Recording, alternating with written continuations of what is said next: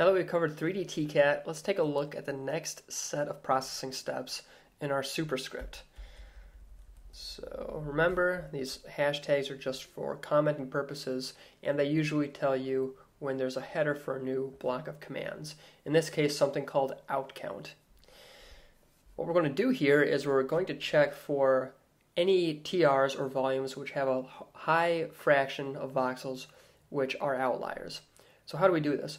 First of all, we have this program called 3dToutcount, and what we're going to do is we're going to look at a fraction of voxels within TR which are a certain number of mean absolute deviations. So in that case, we might have a mean activity of 100 or so, let's just say, in a sample data set. And within one voxel, maybe the mean activity is 150. Now, if the mean absolute deviation that we calculate is, say, 10, that means that at that TR, we have an average of 5 median absolute deviations from the mean, right? So that's all 3dToutcount is calculating, and usually something that's about 5.5 mean absolute deviations is considered an outlier. So AutoMask, we're just focusing on a restricted set of voxels, and fraction, we're only looking at a fraction. So we're calculating a number between 0 and 1 as a percentage of how many voxels within that TR are indeed outliers. This Polord and Legendre, I don't know how you really pronounce that. I probably just pissed off a bunch of French people.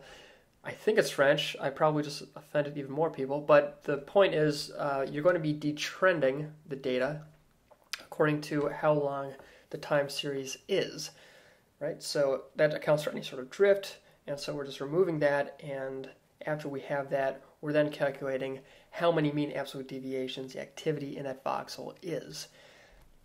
We're using these 3D TCAT data sets, which had the first two TRs removed, and then we are taking the output of this command, which is really just text, and redirecting it to a file called outcount R01, 02, 03, remember this is a variable, .1d. Okay.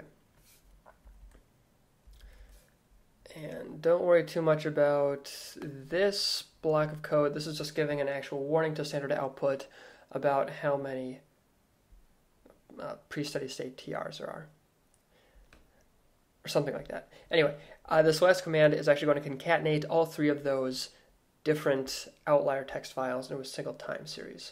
So let's take a look at what that looks like.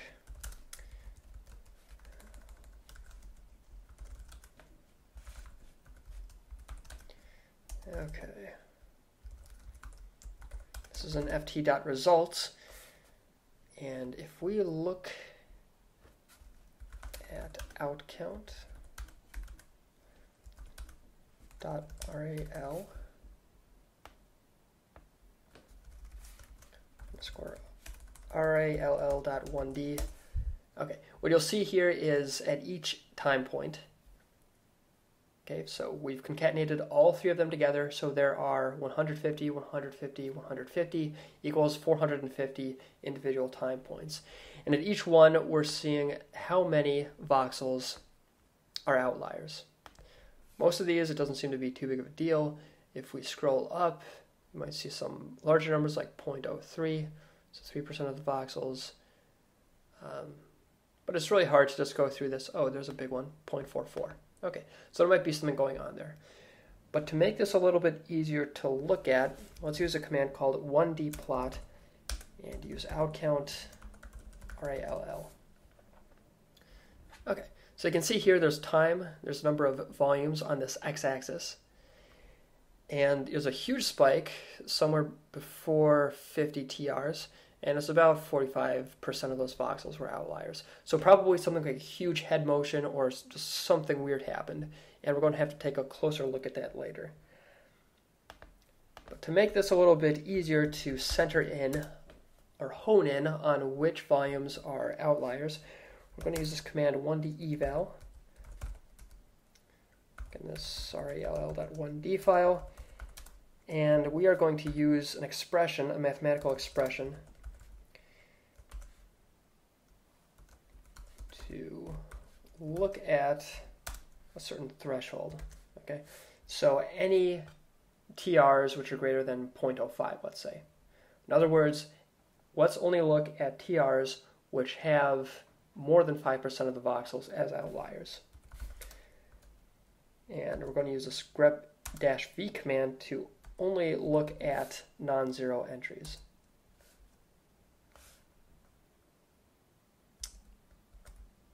That was a typo.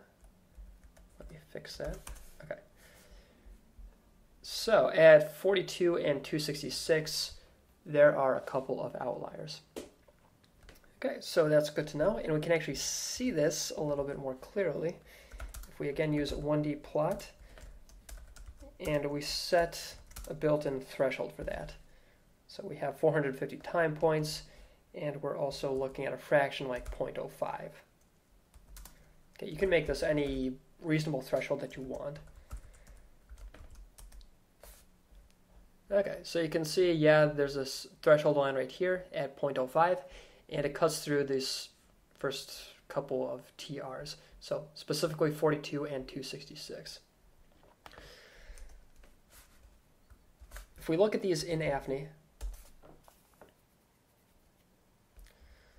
we are going to look at our TCAT volumes. And remember, open up this graph to see the time series. And let's see what is going on here. So remember, if we go back to the edge of the brain, this gives you a better sense of if there's any head motion contributing to a huge increase in signal, right? Let's go to jump to XYZ and use those same coordinates as we did yesterday. So 19.3, 78, and negative 5.7. Recall that at time point, let's see, what was it?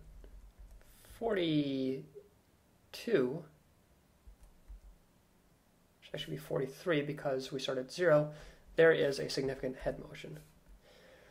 Okay, remember we also had a significant outlier at time point 266. Now because all three of these are concatenated together and each run has 150 time points, that's 266 minus 150, 116, and add 1 because we start at 0. Okay, so this is actually going to be in run number 2 because we're above 150 times. And to save yourself some time, you can just go into this index thing right here. Okay, let's go a little bit closer to the edge of the brain. It's a little bit harder to see whether there's some motion, but there does indeed appear to be some at that time point. So these are just things you might want to look at. You'll get a feel for what looks questionable and what you might want to focus on later. Incidentally, there is a command you can feed into 3dToutcount, which we'll get to in just a few tutorials, which you can actually set the threshold at which you want to censor or just ignore a certain volume. So let's say we wanted to ignore all TRs which had more than 5% of voxels past that mean absolute deviation threshold. We can do that with a command in 3dToutcount, which we'll talk about later.